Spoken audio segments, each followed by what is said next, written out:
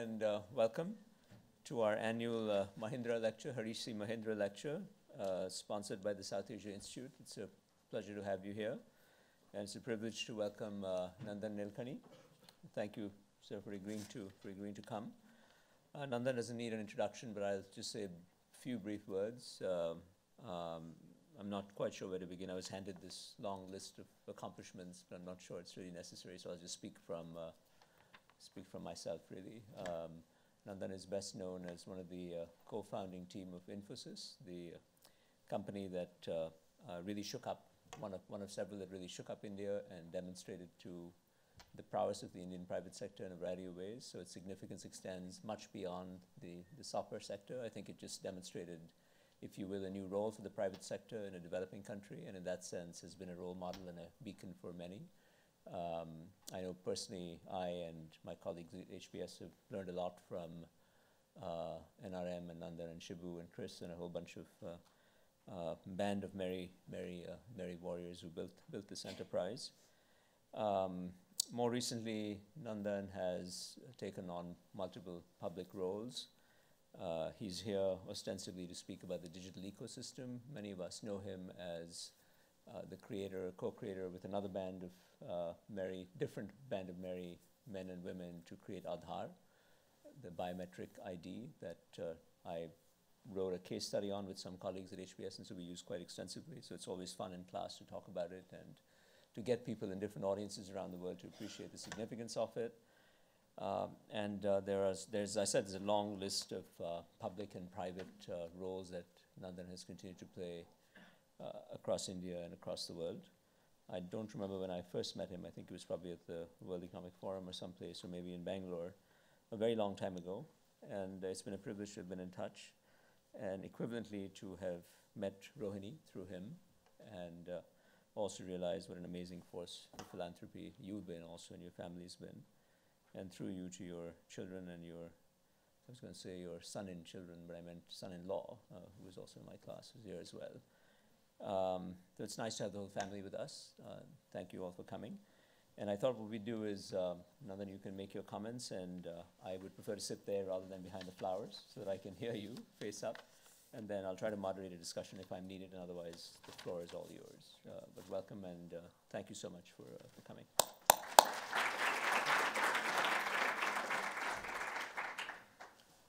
Thanks, Tarun, and it's really great to be here giving this, make this work. Okay, the Harish Mahindra lecture, because I do have a long family association. My brother began his career with the Mahindras 40 years back. My uncle was one of the company doctors, so I guess I do have a Mahindra connection. So I was delighted that you asked me to speak on this occasion, and I spoke to Anand also about what a great opportunity this is. I thought I'll speak briefly on the Aadhaar project and then move to what it means in terms of designing a digital ecosystem. Aadhaar is a project which was begun by the Indian government about 7-8 years back, and I joined the government about 5 years back to implement the project. And the project was to give a unique identity number to every resident of India, which meant giving a unique identity number to 1 billion odd people. And the important thing was that it should be unique in the way that everybody should be uniquely identified. Now, there were a couple of reasons for taking on this ambitious venture. The first was that there are still a large number of people in India who don't have an acknowledged proof of their existence, because in many states, the birth registry system doesn't work as well as it should, and more than half the kids born don't have a birth certificate because they're not born in a hospital, or they're born in some remote village, or they have to pay a bribe to get a birth certificate. As somebody said recently, that India corruption starts from womb to tomb. So getting the birth certificate is part of that. So whatever be the reason, a large number of people don't have birth certificates. And increasingly, that becomes a bottleneck to their lives because they can't get a lot of things done because they don't have a proof of existence. So this is, in some sense, you can think of it as the world's largest social inclusion project, because it's about giving people who are unrecorded in the system some kind of recorded identity. And you can think of this as a 21st century form of Ellis Island, because if you remember what happened at Ellis Island in the 19th century, you had a lot of immigrants coming from Ireland, Italy, Eastern Europe, and whatever the name be in their home country, they were often given a new name here, and that became their name for the rest of their lives. So think of it as people coming from the unidentified world into the identified world. So that's one reason, social inclusion. The second reason, which was from the government point of view, was that over the last 15 years, the Indian government has substantially increased its expenditure on building a welfare system, entitlement subsidies, guaranteed employment, healthcare, education, pensions, scholarships, and so on, and subsidies like petroleum subsidies, food subsidies, and so forth.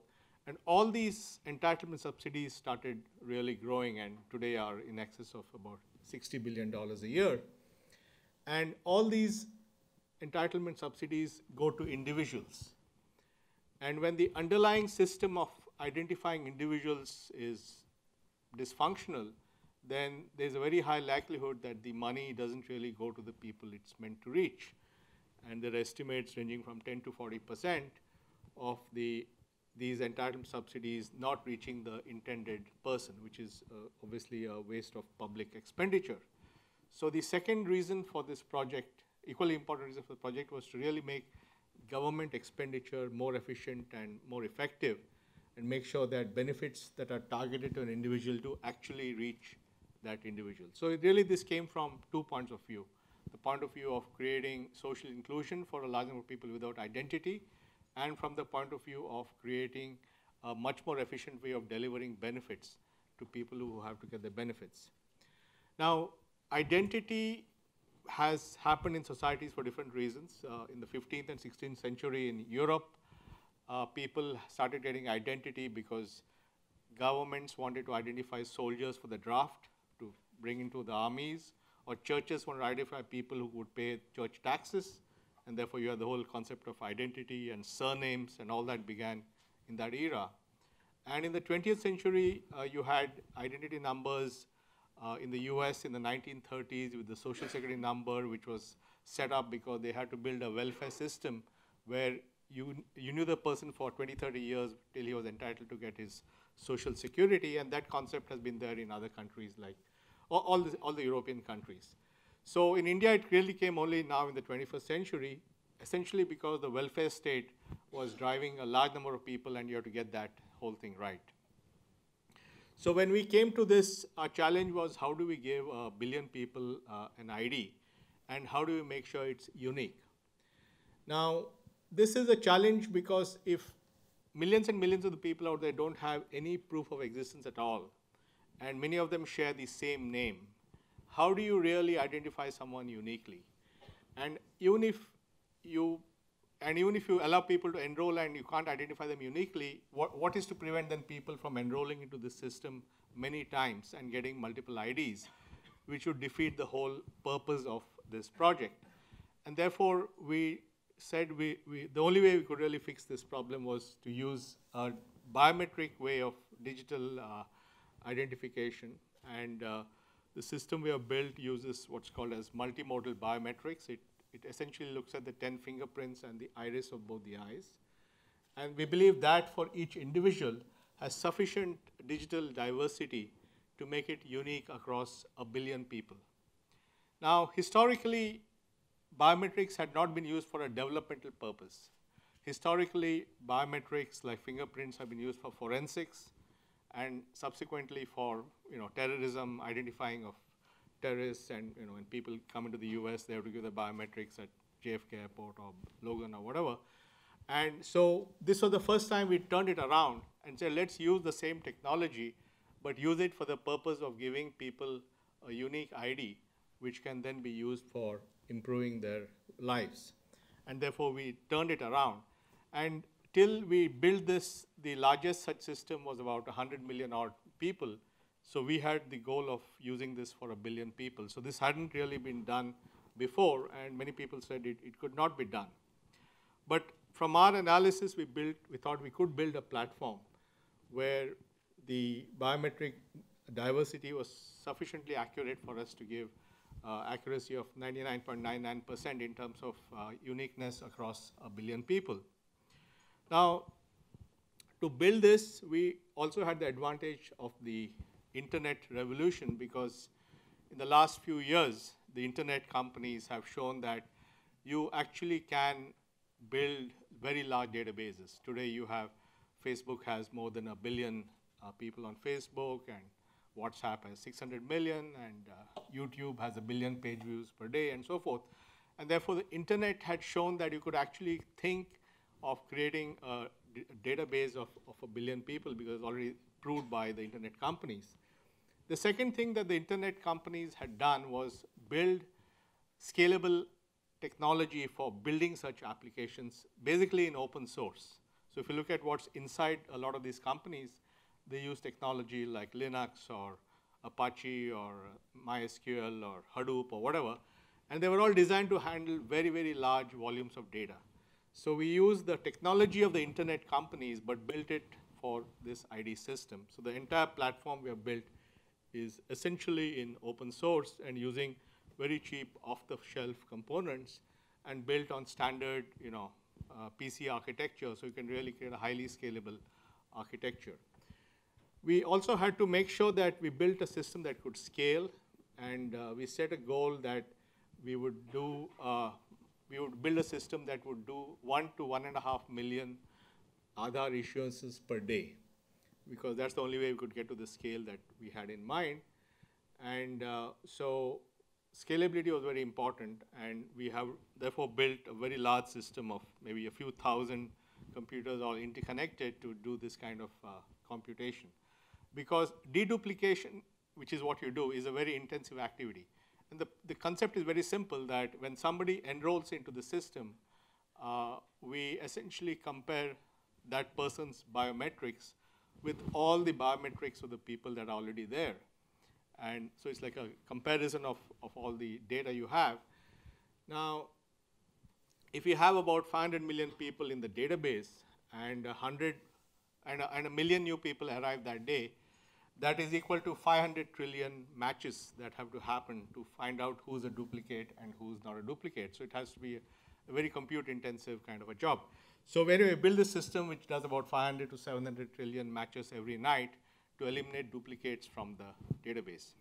Now that was as far as the back-end goes, the ability to give 1 million plus IDs a day. But the equally important challenge is how do we build the front end so that 1 million people come to us to enroll every day.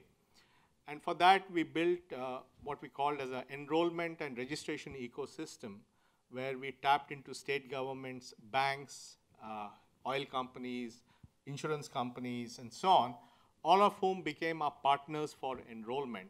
And we built, again, a scalable way for them to quickly roll out enrollment stations. So today, the system would have about 25,000 enrollment stations across the country where people can walk in and enroll. And that's how the system is capable of doing 1 million plus a day. Currently, it's probably doing about 700,000, but hopefully it will scale up again to above 1 million. So the back end was solved by using technology.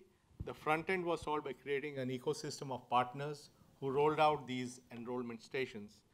And we gave every one of these enrollment stations a standard client application. Like giving everybody Windows, we gave an application that did all the work for them, and they could enroll people within a few minutes. So when we set out the system, we set out a goal of doing 600 million enrollments in 5 years. So we achieved that in about 4.5 years. We got 600 million people issued, and today the current number of people who have Aadhaar is about 700 million. So we're looking at crossing 1 billion by, we meaning the government is looking at crossing 1 billion by next year, and hopefully universal coverage in the next couple of years. Now, that's as far as the ID goes, but what were the users of this ID? I think the biggest and the first use which drove it was establishing uniqueness, because establishing uniqueness meant that a person had only one ID. And this was very important because in the government expenditure programs, there was, as I explained, a fair amount of leakage because of duplicates in the database or ghosts in the database.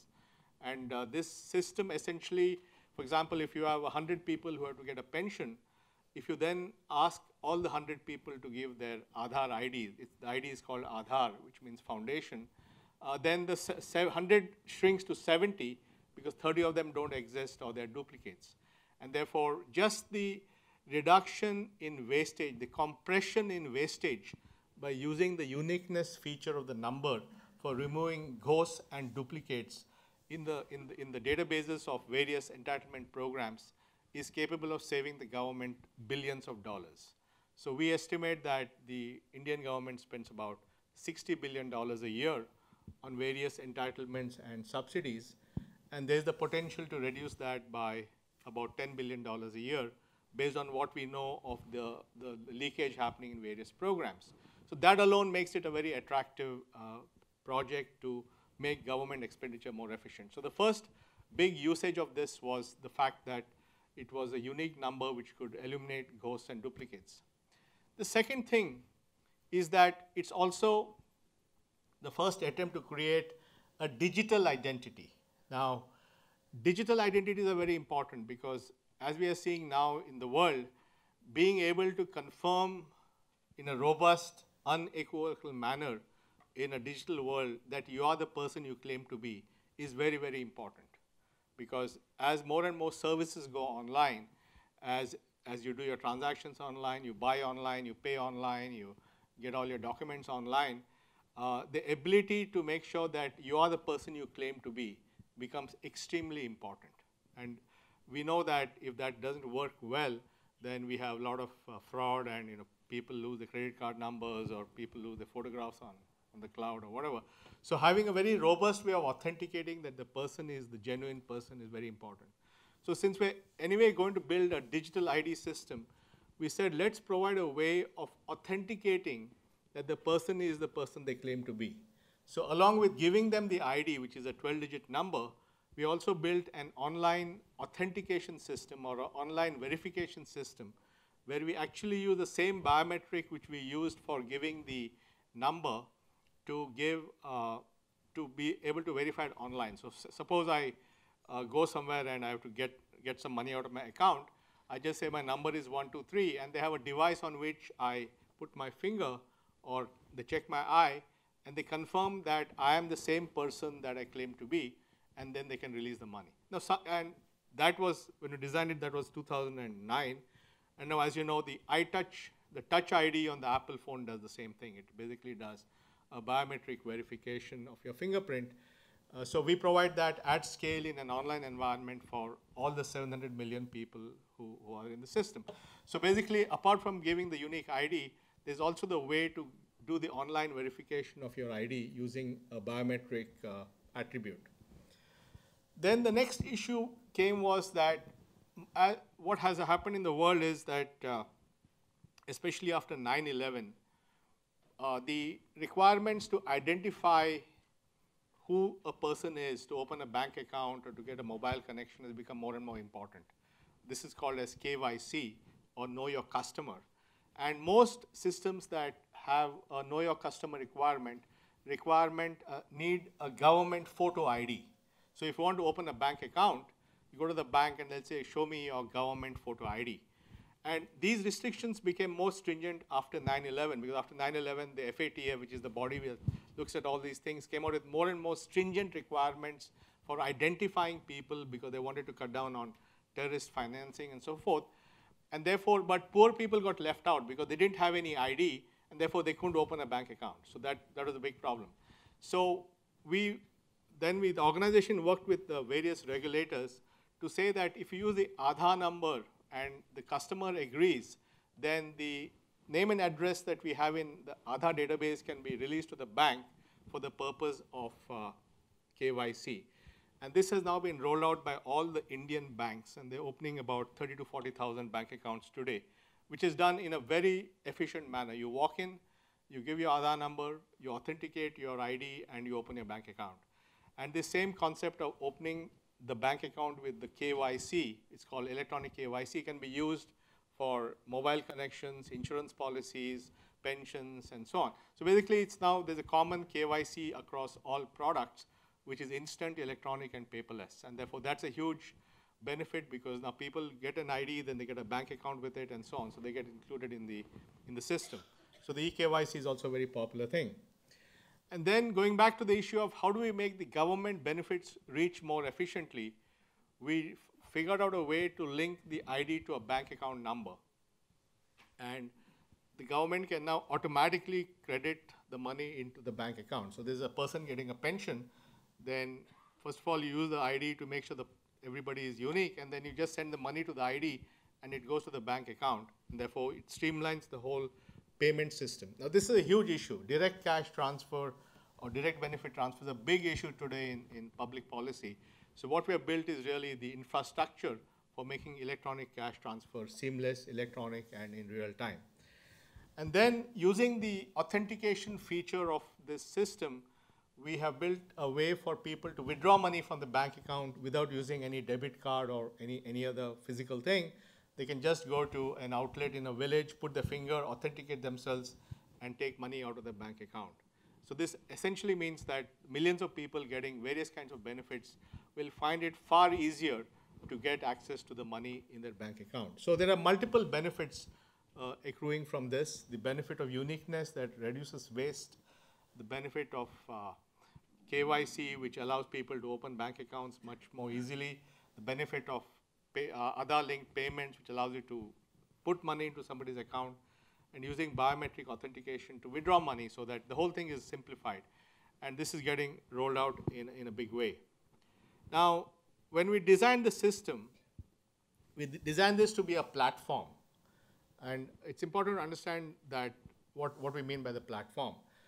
What happens in many countries is identity is closely linked to some particular usage of the identity. So identity is done for the purposes of security or financial inclusion or election system or whatever. But here the ID is built as a pure ID. So all that the ID system does is just says John is John or Ashok is Ashok. And an application on top of that will decide the particular usage of the ID. So when the ID is used in the banking system, it's used for a banking application. When the ID is in the healthcare system, it's used for a healthcare application. So this separation of ID from the application is a very fundamental principle which allowed us to think of this as a platform. And part of the reason is that the government designed it in that way and also made sure that this project in the government was not housed in any ministry that had a particular use for it, because then that use tends to dominate. And this application, this group was housed in the Planning Commission so that it could think of all the applications rather than focus on any one. And this, I think, is a very important design feature of this whole system. Now, the other thing is that everything in this system is built as APIs, which means people can build applications on top of this. Initially, obviously, the applications have been in the government sector, like direct cash transfers and so on. Right now, there's an attendance system that has been implemented. More than 50,000 people are using this for online attendance recording in the government. But in the future, we expect to see private sector innovations happening on this platform. Because once you have an ID platform which has open APIs, which you can integrate into various applications, then people will build various things for that. And just last week, there was a NASSCOM product conference in Bangalore where a lot of entrepreneurs had a session on how Aadhaar can be used in the applications, and they're having a hackathon, I think, on December 6th, where they're going to really get into how to build apps using this platform. So in the future, we visualize a large number of applications being built on top of this platform. And I think that's the point I want to now spend a little bit of time on. The idea was that the ID should be built as a platform. And I think that was a very important conceptual idea, which really creates more and more long-term users of this particular capability. And this is really where, in some sense, it's a hybrid model. Because if you look at digital ecosystems, there are a class of digital ecosystems that have come from the government. And there are a class of digital ecosystems that have been built by private companies. And they have different attributes. If you think of the two most common, the most powerful government-built ecosystems, one is the internet, and the other is GPS, or Global Positioning System. Now, in both these cases, what they have become today is very far from what they were conceived as. The internet was initially essentially a defense-funded project in the US. The first technology of the internet, the so-called TCP/IP protocol, was built 40 years back and funded by DARPA, the defense agency of the US, essentially for dissimilar computers to communicate messages to each other. So that was the original goal, to build the infrastructure for communication, and that's how it developed 40 years back. The next big thing in the internet was again funded by European governments at CERN, where Tim Berners-Lee came up with the idea of the World Wide Web, or the HTTP protocol, which was again, he wanted an easy way for people, researchers, to go from one site to another site. A third big development in the internet was again government funded at the University of Illinois, where the first browser was built, Mosaic. The idea again was to have a simple graphical user interface to the web. And then the private sector usage started. So all your Facebooks and Googles really began after all these fundamental investments happened. But it took 40 years for the internet to go from that first message sent to what we have today with all the apps that we have. So when you have a government-created ecosystem, it's not planned from day one to be that ecosystem. It was not designed in 40 years back to have, some app here. So I think a government-funded system takes time to evolve because different people at different points in history make decisions which ultimately lead to an ecosystem flourishing. The same thing is true of GPS. GPS again was built in the last 40 years in the US and fundamentally driven by defense purposes. It got a big boost in when President Reagan was there. They had the whole Star Wars thing, and they wanted a way for sending ICBM missiles. They needed to know the exact location of the submarine, so they had to build a global positioning system, which was really built for missile targeting. But sometime in the year 2000, the entire GPS was put in the commercial domain, and private companies could use GPS. And subsequently, in the last 14 years, we have a huge GPS economy. So whether it's Maps, Google Maps, or whether it's self-driving cars, location-based services, Foursquare, all kinds of things, all of them use GPS. Inertial navigating systems, telematics, all use GPS. So that again was a case of a government-funded ecosystem where private companies later on built innovative applications. But then again, it didn't begin with that goal. It began with a defense goal, moved into commercial usage, and had an ecosystem. So both the internet and GPS, though funded with government money, ultimately took time to reach innovation. On the other hand, when you think of private ecosystems done by companies, they happen much faster because private companies, especially where they have stable managements with continuity, can have a clear idea of what they want to do and do that very quickly. If you look at Apple, it's about barely in 2001 when Steve Jobs talked about the digital lifestyle. And if you go back to his speech, which he gave at Macworld in January of 2001, he talks about the future where it's going to be a digital lifestyle where you use your camera and put on your PC and so forth. And in some sense, in that speech, you have the elements of the iPod, which came 2 years later. You had the iPhone, which came in 2007. You had So he had a vision of what that digital lifestyle would look like. And he had 10, 12 years to roll it out. So similarly, if you look at Facebook and its goal to connect everybody, they were able to reach 1 billion users in 10 years. So private companies, because they're working in a market space where they can focus on something and they can come out with a vision, they can actually stick to the vision very well. So on the one hand, you have government ecosystems that take a long time because there's no particular, there's several events happen, and you can have private systems that build quickly. What we are trying to do was actually build a hybrid of this, which is we're building a government ecosystem for identity, but build it in a way that was premeditated so that in a very short time, we were able to actually create scale in the operation. So that makes it a little more complex to do that. And there were a few principles that we had. The first was that it should be too big to reverse. So the basic principle is that when you're operating in a political system, the window that you have for driving change is at best 5 years. 5 years. It could be more if the same government continues, but you have to assume that things change. So you have a window of 5 years to accomplish something. And therefore, you need to be so quick and scale up so quickly that it reaches a size which makes it essentially sustainable. And that's why from day one, our goal was that we would have 600 million people on the system, because 600 people is a lot of people, you can't change that.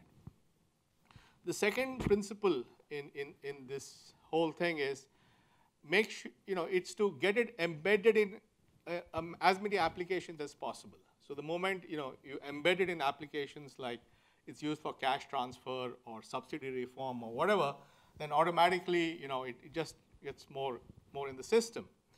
So these were some of the principles that we had, which was that create a scale which was essentially irrefutable. And we're very fortunate that even though we have had a change in the government, the new government, of which my friend Arvind is a member of, has really adopted Aadhaar in a big way, and they're accelerating the usage for cash transfer, for subsidy reform, for attendance systems. They're going to go to 1 billion users by next year. So I think it shows that when you try to build an ecosystem in the public world, if you can bring the speed of what is possible in the private world and do it in the public world, then in effect you get a different sort of strategic value.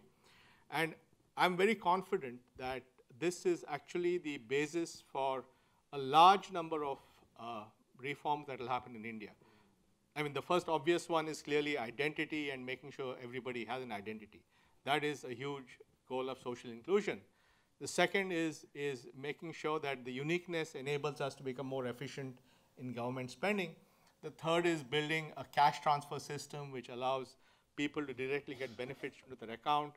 The fourth is financial inclusion, because by giving everybody an account and being able to withdraw money in a village, everybody comes into the ecosystem. Then you can connect that to mobile payments. Then there's the whole issue of subsidy reforms. For today, for example, the entire LPG system in India is being reformed using Aadhaar, where instead of having a subsidized LPG cylinder, it's sold at market price, and you get the cash in your bank, which allows you to reform things very differently. And then finally, there's the whole private innovation that will come in the next few years, where entrepreneurs will build apps that require ID of some kind and use that, and that will really cause its overall usage to become even more ubiquitous. And so I think this is the way digital ecosystems need to be done. And I think this concept of digital ecosystems in government, Aadhaar is just an example, but I would say the same thing applies, for example, for healthcare records. One of the challenges in the US is the high cost of healthcare records. It's now trying to get everyone to have healthcare records. They're all parked in the payer, the payee, the pharmacy, hospital, wherever, but they don't really have an interoperable system where a consumer can say, this is my healthcare record and I can take it with me. Now, that's a classic case of a digital ecosystem that can't be done by private companies, but has to be done by a state because it really requires a level playing field for everybody. Or you can think of an ecosystem for accelerating justice, where you have portability of cases and so forth. Or you can think of a digital ecosystem for making education more fungible, where you have nationwide portability of your degree courses so that you can take it anywhere and so forth. So what I'm saying is that I think the nature of public policy in a digital world will require a whole new thinking of how we build digital ecosystems. And it's very important in these systems to be clear what is the role of the state and what is the role left to the private sector. Because I think the government role should be really to just define the platform, the rules of engagement, the playing field, who are the actors, how do they interact with each other, what is the way they message each other, what are the rules for security, what are the rules for privacy. Those rules really have to be defined by the state. But on those rules, if then people build apps, then you can dramatically accelerate innovation and accelerate productivity. And this is something which I think has to be the way we think about designing these systems. Also, I think to me, the lesson is that in the public space, productivity comes from improving productivity of billions of small transactions. In other words, it's not about building more complex systems. It's about building simple systems, but scale them up to 1 billion people. So if you give everyone an ID and give 1 billion people an ID, and if you make it easier for them to use their ID to enter an airport or to get their money or to get a job, and you multiply that by 1 billion people having 100 transactions a year, there's 100 billion transactions that are become more efficient. And therefore, efficiency and productivity comes not just from big stuff, but by taking billions of micro transactions and making them more efficient. That's where you can use a platform kind of approach. I mean, for example, one could argue that what India's healthcare needs is not more complex, genome sequencing or DNA or whatever. It maybe just requires a way where every child's height and weight is captured electronically in real time. And that may be a better way to figure out what's happening with children and their health issues. So I think the way we think about problem solving in this public environment has to be simple solutions at scale and build it at scale. And one of the things that I learned from this exercise was if you want to create scale, you have to design the scale from day one. You can't impose scale or you can't retrofit scale later on. And you have to reduce friction for scaling up. And one of the reasons for friction is simply that there are lots of departments in government and everybody has their own agenda and their own turf. And if you design a solution that is very heavy and makes too many people try to stop it, then it won't go anywhere. And therefore, you have to make it a very thin, minimalistic design so that you can do it very, very quickly. One of the biggest design constraint was how to keep it as minimal as possible. Everybody said, why don't you do this, why don't you do that? So the normal tendency is to add lots of bells and whistles, but that's the wrong way to do it, because the moment you make it heavy, then it creates more people against it. And therefore, if you really want something to succeed, you have to keep it simple and just it's more minimal invasive surgery kind of approach to design. So I think there's a lot of learnings from this. So I think digital ecosystems is the way to go. And I think one is, of course, you'll always have your private sector ecosystems, but even governments have to think of creating ecosystems, creating platforms, doing the minimal thing to define the rules of the game, and then letting innovation and enterprise right on top of that. Thank you very much.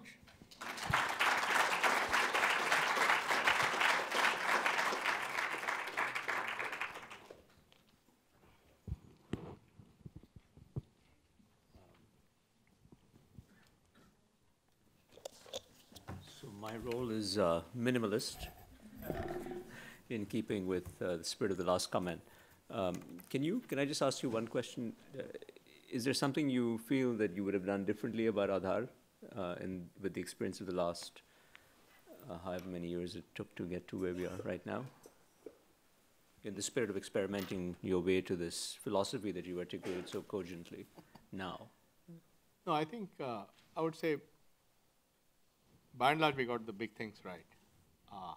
We had our share of small battles here and there, but I think it was all right. I think we lucked out, actually. We just got lucky. Okay. I think I'm going to open it up and then I'll come back into it. So the floor is open for questions as opposed to speeches. So why don't you start? Could you just introduce say your name or your affiliation or something like that? Yeah, thanks. Sorry, if you could grab the mic since we're... Hi. You talked about the fungibility and interoperability issue. I was wondering what happens when Aadhaar becomes the only option you have and when identity becomes non-fungible, when that's the only option you can use as you embed it into more and more systems. Well, it's like a core attribute, right? And so, I mean, in the US, everybody has a social security number. So it's going to be like that. It's one more thing which you need to make it happen.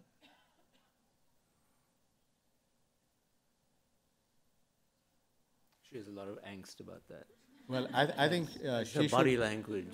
She should worry about what's happening here, because what's happening here is that you have private companies which collect every attribute of your life, and you have the NSA looking at that data. So I really think that's a far, far bigger issue than any privacy issue with Aadhaar.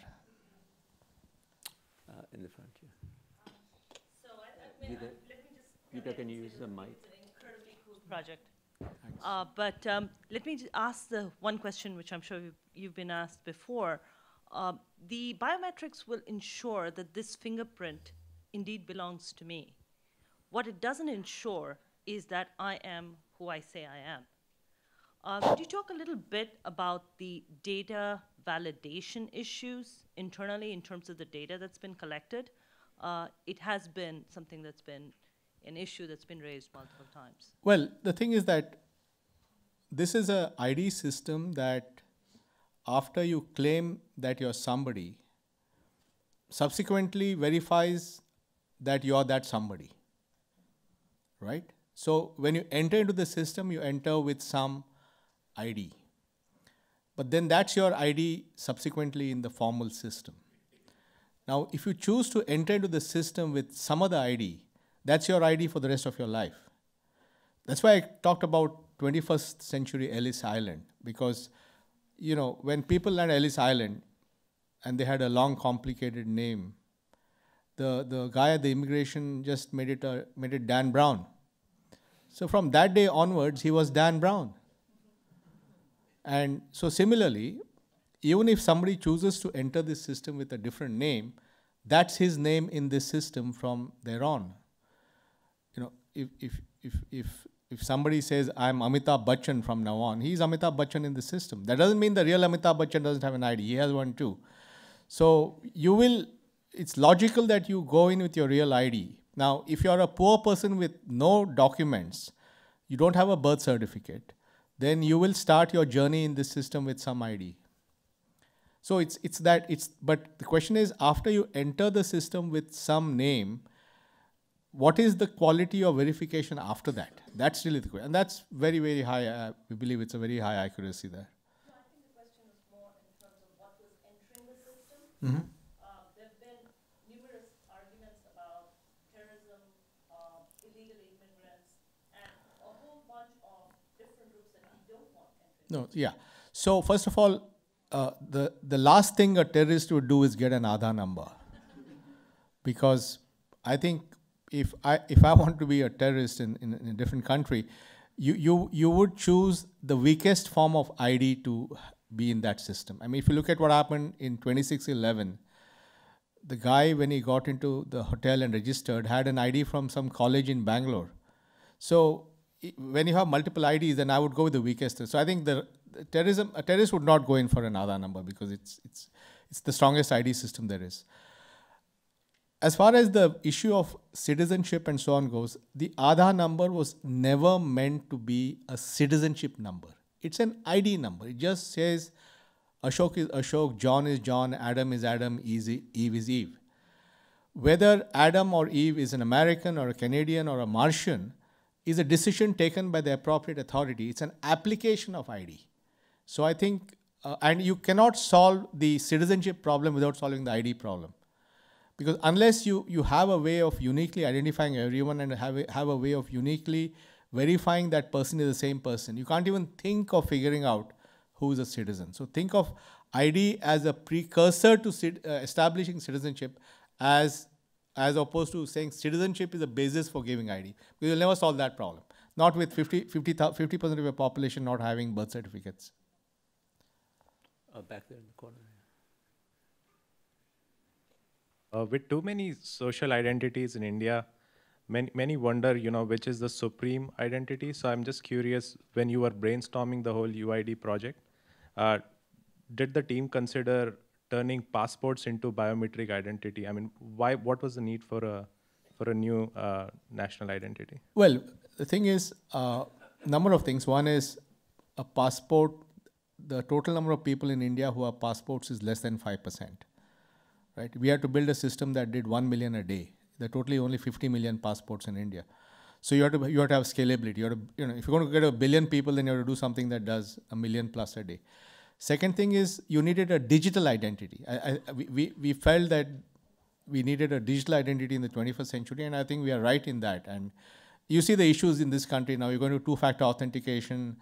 People are losing credit card numbers, people are losing photographs. I mean, more and more authentication of ID on the cloud is going to become very, very critical. So having a strong digital identity is important for that. So we had to build a digital identity system. The third thing was that uniqueness had to be established. Now, passports don't establish uniqueness. I mean, there's no other ID system that establishes uniqueness. And uniqueness is critical if you want to make sure that, in the long term, there's a person has only one ID. So the whole number of design reasons why it didn't make sense to start with we obviously looked at if there's an existing platform, we could reuse it, but we didn't really have anything. So I assume that there's been a robust discussion about possible drawbacks of the system. Sure. And the implications for privacy, even civil and human rights. Sure. I mean, for example, I assume that my iris can be scanned without my knowledge and without my consent. Now, that can be done in a situation where I might be preferring a certain anonymity or a certain privacy of my actions. So I'm just curious to know how these problems of possible erosion of civil rights and human rights are going to be addressed. Yeah. First of all, I just want to point out that most of the people actually want to be recognized and not be forgotten. There are people who are being left out and who want to come in. So I think we should keep that in mind. The couple of important things. One is the information the ID system collects is minimal. It's not a data collection system. It's not like one of these internet companies that collects everything about you. The only data about a person in the system is the name, address, date of birth, sex, and the biometrics. Second is that the biometrics, when the biometric is used for verification, we send a message to the person that you have been authenticated. So it's like when you use a credit card, you get an SMS. So we actually built a system like that. So if somebody is even trying, I mean, it's not possible to use your iris somewhere else, but even if somebody is trying, then you will get a notification that your ID is being used in a transaction. So the whole host of design and other technological things to minimize the impact. And finally, I think you have to make a choice between what's the net positive value of something. And I think the net positive value here hugely outweighs the risks. As I said, I would be far more worried about internet companies collecting my data here and giving it to the NSA, which is what is happening every day. Let's get some from this side here, please.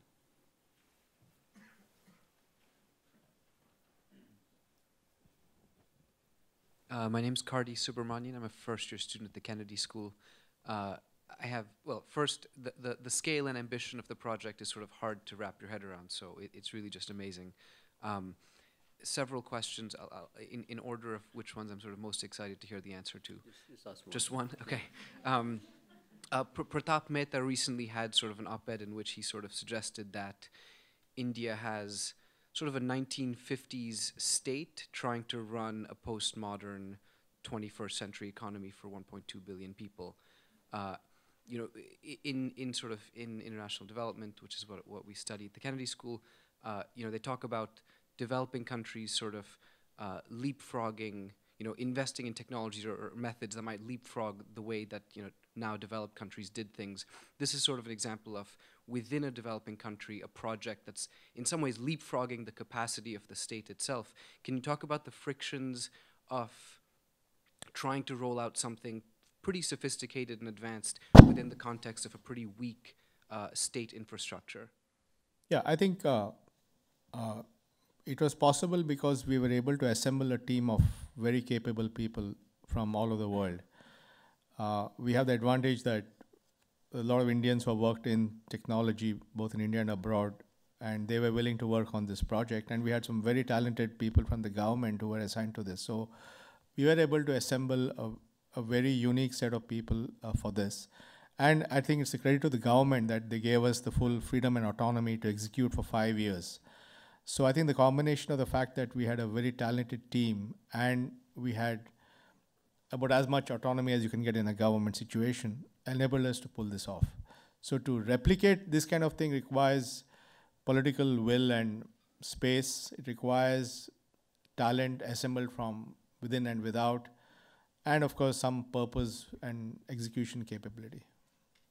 It's not easy. Just to build on that, I mean, there are some winners and losers here, right? There are people who are benefiting from for instance, the ghost identities and so on. So was there any organized backlash? Yeah, of course there was backlash. Yeah, so I think that's what he's asking for, the friction. No, he's saying state capacity. He's saying, can the state execute such sophisticated stuff? And I think that was your point, right? So I said that it required assembly of various things. In terms of the opposition, obviously, there are many aspects to it. There's ideological opposition. There's the civil rights, human rights, privacy people, Malvika and all. Then we had the people worrying that this would be used to convert state-provided welfare schemes into cash. For example, you would stop giving healthcare and give health vouchers, or stop having education. So that's the state receding from providing public services argument. That's the left argument on this. The right argument on this was basically citizenship and you're giving Bangladeshis numbers and so forth. So there was an argument on the left, there was an argument on the right. And then there was the corruption argument, which is that this is going to dramatically change transparency, which meant that it obviously would affect interests of income and rent collectors. And then there was the bureaucratic problem, which was that there were multiple turf battles that had to be fought. So there are many dimensions to this: ideological, economic, and territorial. At the back, last. Mihir, you want to use the mic here? Thank you. Hello, my name is Mihir, and you touched on scale at the end. And I was wondering, outside of a project on the digital side, if there's something in education or health where there have been a number of market-based solutions, but they've not gone to scale. Do you feel that the government is now ready to, or is the government the right entity to scale up such interventions? What do you mean, like what? So for example, Pratham, their model is, and that's probably the best model of a market-based solution that has gone to a certain point, but not export. Do you feel the government can take up health and education issues and scale them up going ahead? Well, Pratham actually works more directly with people. It's not, the way Pratham works is volunteers go out. So it's not really in the government system. Now, obviously, government has scale. Let's take education in India. Government spends billions of dollars in education. It opens thousands of primary schools, hires millions of teachers, buys blackboards, chalk, and so on. But the outcomes are not there. So while there is scale, you don't have the effectiveness of that scale. The trick is, how do you combine both effectiveness and scale? And some of the solutions that happen in the private sector or in the non-profit sector are not necessarily government solutions. So it's a tricky question. If you want to fix it, you need to have scale, you need to have effectiveness, and you need to have an innovative approach. And not all projects have that, or not all things have that. But just on that, is there for instance, like in a wish list in your comments also, you talked about down the road possibilities in education and health. Is there an example of a project in, let's say, primary education that you think that this digital ecosystem can be used for, with some imagination in a reasonable horizon? We think so, and but we think that probably will have to be done outside the government. But what would it be? It's actually an idea which Rohini and I are working on right now, which is how do we create a learning platform at scale using smart devices, with game-based learning, which allow millions of kids to learn in various non-profit or for-profit locations. But that's completely outside the education. That's not connected to Aadhaar. That's just no. It's not connected to Aadhaar. Okay.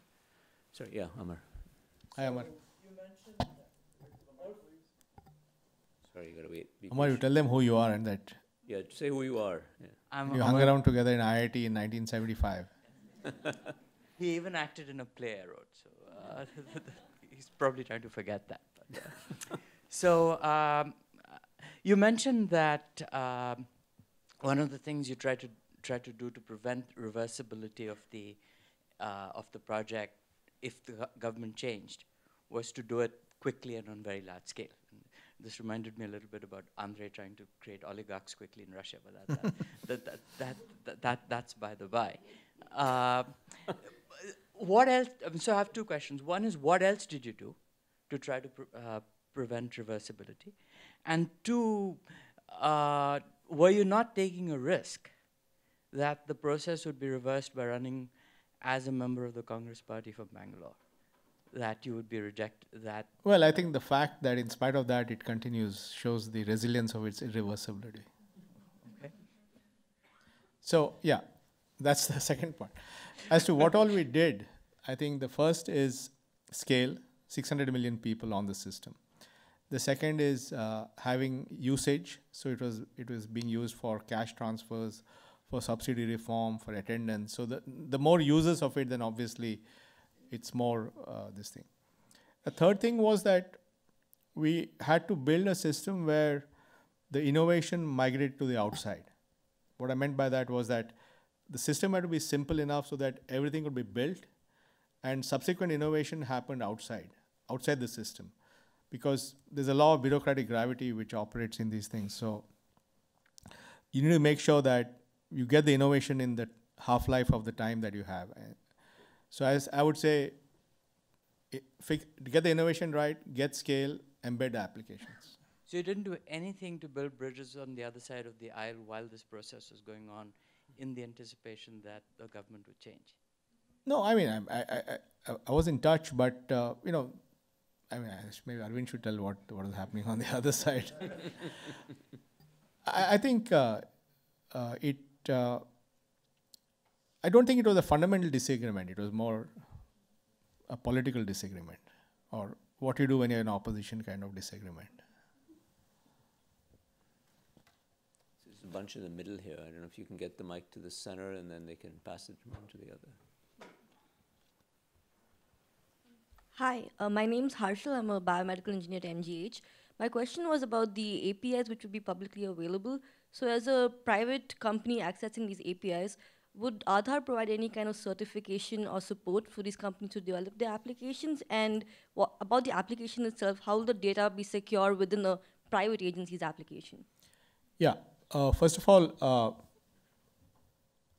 Aadhaar is just a platform, and but we do have a project, or rather I keep saying we, but I'm no longer there, but the government has a project called the Aadhaar Diffusion Project, where they're working with entrepreneurs to help create ecosystems so they know how to use this technology. So while they're not providing funding, but they're doing everything else. And we hope over time that VCs, angels, and others will come in to fund this. And quite a few people are looking at that. The APIs are all on the website. You can go and check it out right now. All APIs are there. Now remember what the APIs are for. APIs are there for authentication.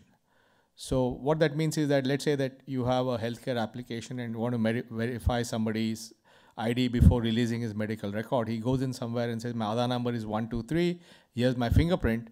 That request goes to the Aadhaar system that replies saying, yes, he is that person.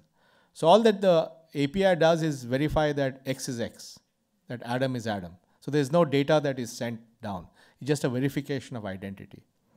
The only data which is sent down is the know your customer when you authorize it. So you go to a bank and say, I'm X, I want to open a bank account, and I hereby authorize the Aadhaar system to release my name and address. Only then it releases the name and address to the bank. So there's no data sharing except customer initiated data sharing. Yeah, next to you, two people. Go ahead. My name is Cristina Martinez. Thank you very much. I think you are presenting to us a brilliant idea to save money to the government and to expedite the process of distribution and benefiting the people. My question is, what is the difference between your system and a big brother system? Yeah, well, see, as I say, you already have Big Brother right here, but anyway, forget that. It is not a data collection system of individuals. It's only an ID system. So beyond the first 4 or 5 things that you have about a person, it doesn't collect any more information. The second is that the only use of this system is either to verify your identity or to give your name and address with your approval to a legitimate counterparty like a bank. And the third thing is that the data about you is in the application. So example, if you go to a bank and withdraw money, the banking system knows about you, not the ID system. If you go to the hospital and do some tests, the hospital knows about it, not the ID system. So by design, it's constrained to do only 2 things. And that's why it's not Big Brother.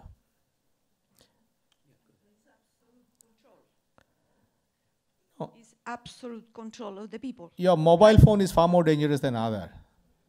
It can be tracked. Your GPS location is known. Your SMSs can be read. Your calls can be heard. I mean, then you should ban mobile phones too. Hello, my name is Rohan Pavluri. I'm a freshman in the college. So the biggest problem you seem to have discussed is scalability of this project. Were there any cultural problems unique to India with implementing Aadhaar? Well, obviously, you know, to have 25,000 enrollment stations across the country in different languages, different groups, training them, challenges of dealing with unlettered people on getting them to enroll, verifying the data which they can't read. These are all a lot of issues that we faced, and that's why keeping it simple was very important. That making sure, for example, it's in all Indian languages, and it's bilingual in the sense it's in English and say Hindi, or English and Kannada, or English and Tamil, and we had to use automatic transliteration for handling that. And then let's say that you have a person who enrolls in Orissa, it's in English and Oriya, and then that person goes to Thiruvananthapuram, it's English and Malayalam. So we had to find a way for national portability across languages. So there were a lot of very complex issues that had to be sorted out. I'm Ajantha Subramanian, and I teach in the anthropology department. I liked very much what you said about your use of biometrics as serving a somewhat atypical purpose. It's atypical in the sense, not the way the Western world has used it. Yeah. So typically it's used for forensics or surveillance, and you said you're using it for developmental purposes, right?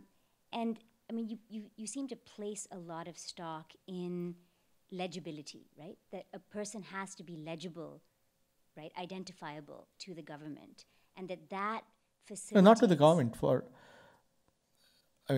That's just one use. I mean, if a person walks into a train, he has to show his ID. Right. If a person wants a job, he has to show his ID. So it's part of your life. Yeah, but for you, that kind of legibility is really important for ensuring the efficient delivery of welfare, of entitlements. And to give those people an acknowledgement of existence. Okay. I mean, I think people exist in all sorts of arenas, right? Yeah. But, I mean, I study development from an anthropological perspective, and it's not so much that people don't have unique identities that stops them from getting welfare benefits. It's social power, right? I mean, there are all sorts of mitigating factors, right? Whether you're low cost, whether you're working class, et cetera, which get in the way of your receiving services. So to what extent is legibility really the solution? No, it's a huge part of that, because I'm not saying it's the only solution, and certainly there are other social barriers to getting things. But essentially, for example, I'll give an example. How does a person get a pension in a village today? First, he has to be in the pension system, which requires there's some rent seeking at that point. Then the pension flows manually to some guy in the village, and then he dishes it out, and that's where the problem starts, right? Now, let's assume that after you establish that he's eligible for a pension and he gets a pension of 500 rupees a month, you set up a system where electronically, in real time, that money goes straight into his bank account. Then he gets a text message on his mobile phone, and now we have 900 million mobile phones, so it's not that people don't have mobile phones. A text message on his mobile phone that his money has been received. and let's say that he can go into 1 out of million outlets and withdraw the money in a commercial transaction, you have transformed his experience with the system, because he's not encountering that agent. Because you, by creating a multi-point network, if this particular guy is preventing me from getting my money, I just go to the next guy. Just like you go to a different shop if you don't get good service. So by creating choice in the hands of the person, where the service delivery is not linked to only one outlet, the bargaining power shifts from the service provider to the individual. And that is actually the biggest thing, because all public delivery in India, there is no choice of where you get it from, and that's when all the problems start. So if you can switch the thing and create bargaining power in the hands of the beneficiary, then the whole thing changes. So that's one way of addressing it. I'm not saying it is all the problem, but one of them.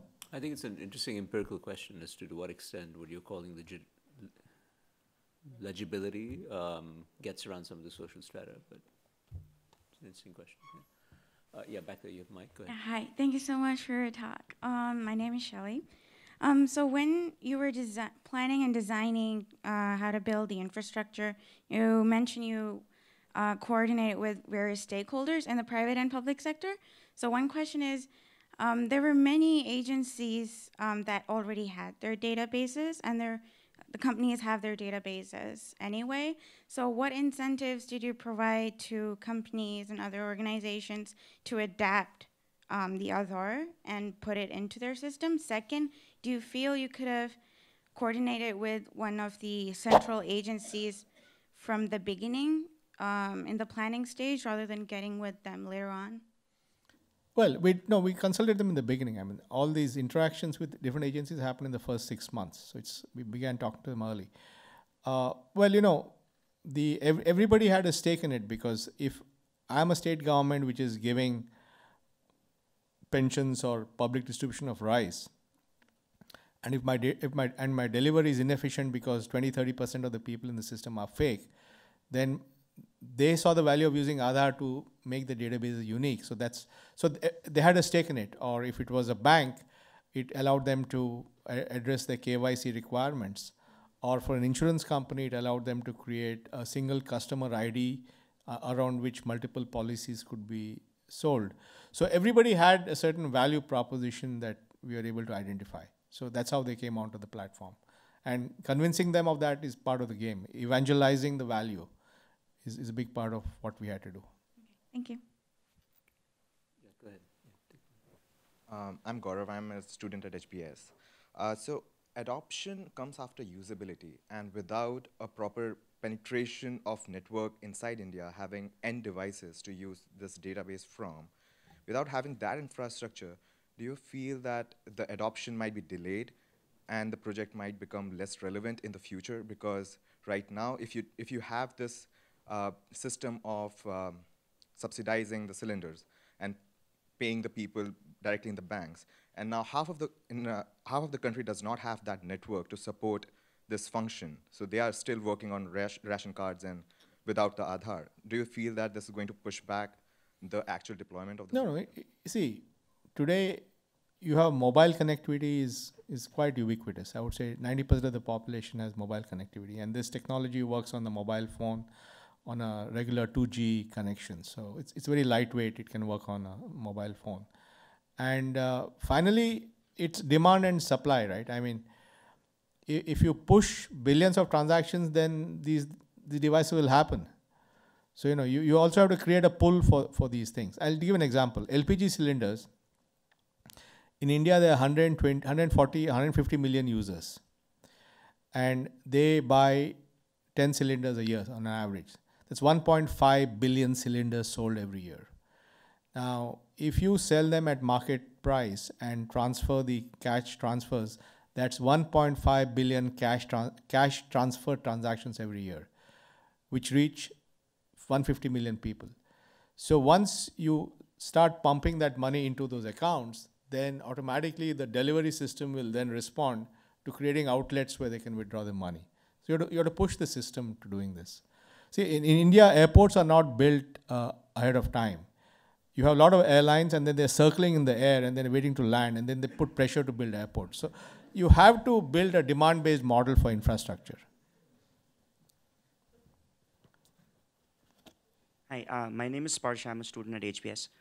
So my question is, if the ambition of the project is to be as ubiquitous as SSN in the US, so what about the diaspora of Indian people living abroad? So for NRIs, since passports and identities are kind of different, and so that, and then could it in the future be linked to probably NRIs being allowed to vote without really being physically present in India? Well, as of now, the way it's defined, it's a number for residents. But the law, which is going to come soon, what Malvika, will allow the government to define new categories of people who are eligible for this number. So the government in future can say, okay, NRI is eligible. That's not our decision, but the government can take that decision. Voting is a separate issue because voting has two parts. One is establishing that you're a voter, which can be done electronically. And second is choice of what you vote, whom you vote for, which has to be anonymous. So if you allow electronic voting, then you run the risk of anonymity being compromised. So I would say that I would use it to establish your eligibility, but the actual vote should be cast differently.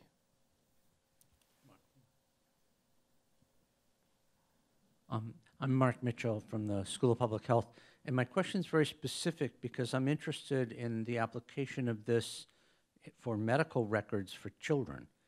And it's been a problem to establish unique identities or unique identifiers for very young children because they have this annoying habit of growing. And so their fingerprints, for example, change and so forth. So I wonder if you've looked at the lowest age and how you can identify very young children. Sure. Actually, that's a great point. In fact, I remember Rohini and I had dinner with Bill Gates about 2 months after we started, and he raised the same issue because he was looking at immunity and so on, and vaccinations.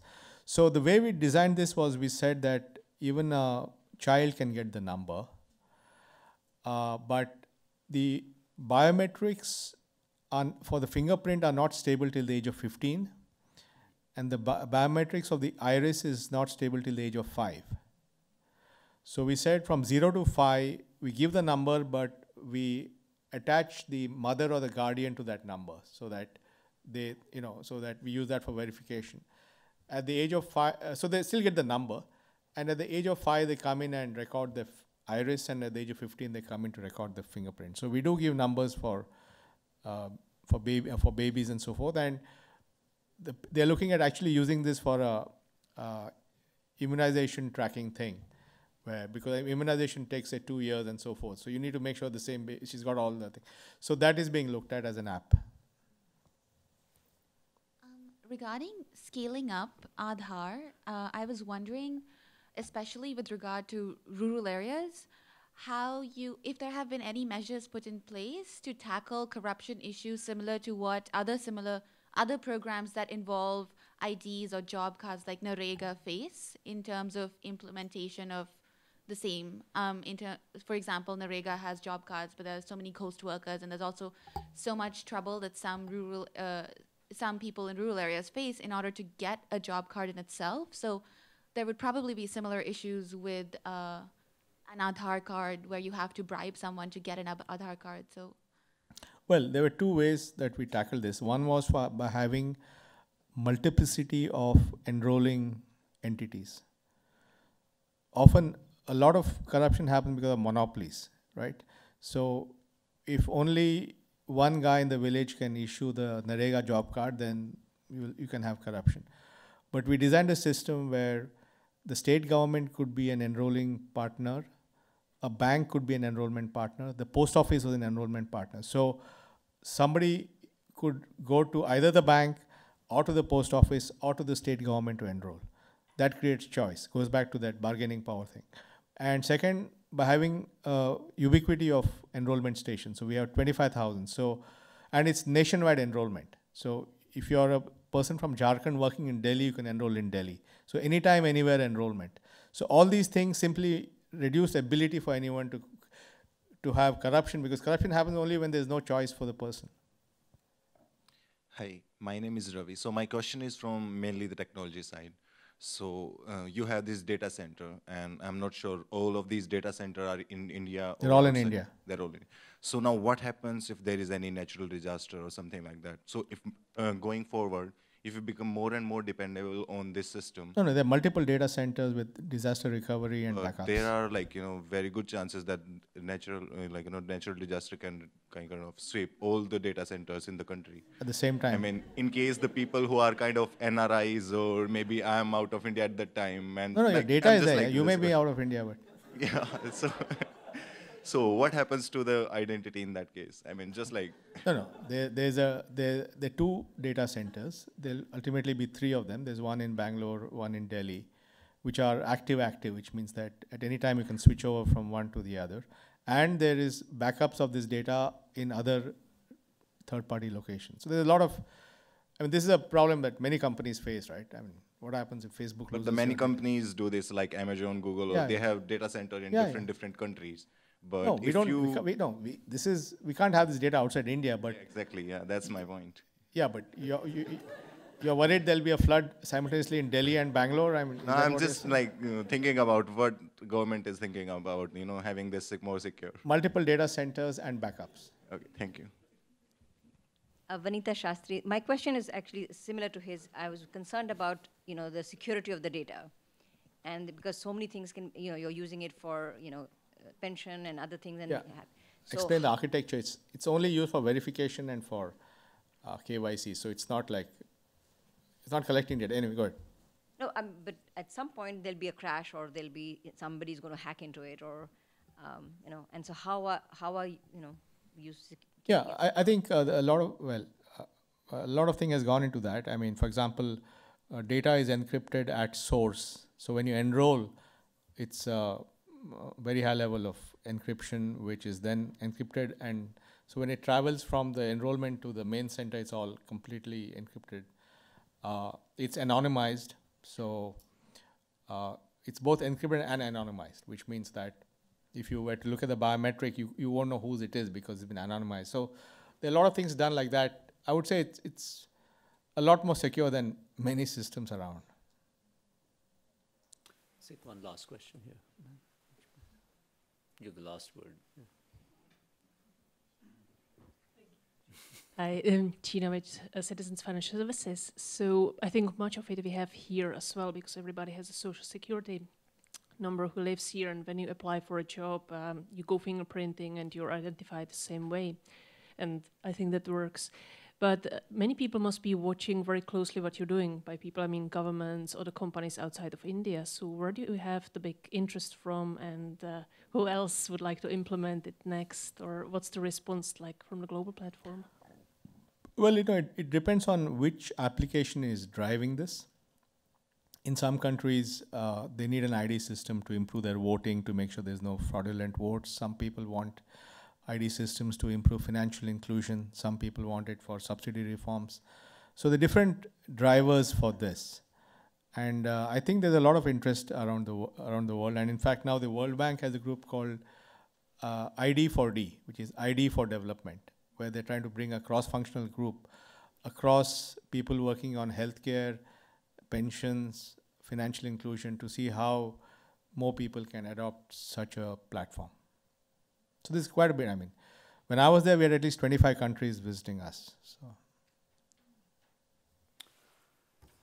personally, the thing that I've been following this for some time, thanks to Nandan and his team. And personally, the thing that I find coolest about this is the minimalism and those early decisions, which have proven to be, I think, so clever in some ways that at appropriately, anticipating the criticism and negating it and allowing for scalability. I think that's just been really, really an incredibly interesting feature of this. But we promised to end at 7:30, and I'd like you to join me in thanking Nandan for really a stimulating conversation. Thank you so much.